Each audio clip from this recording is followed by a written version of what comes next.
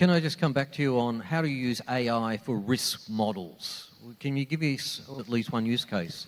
No, in risk modeling, again, this is about model validations. This is one area where is a very great extent.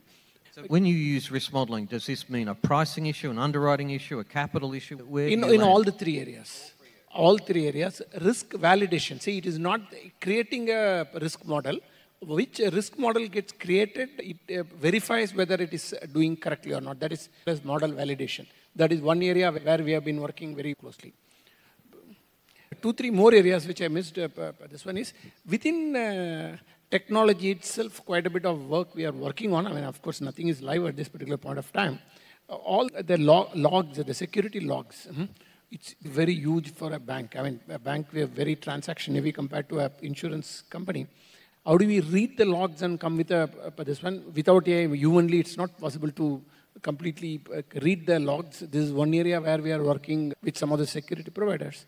And even technology logs, log management, how do we address that? So this kind of things, areas where we are working very closely.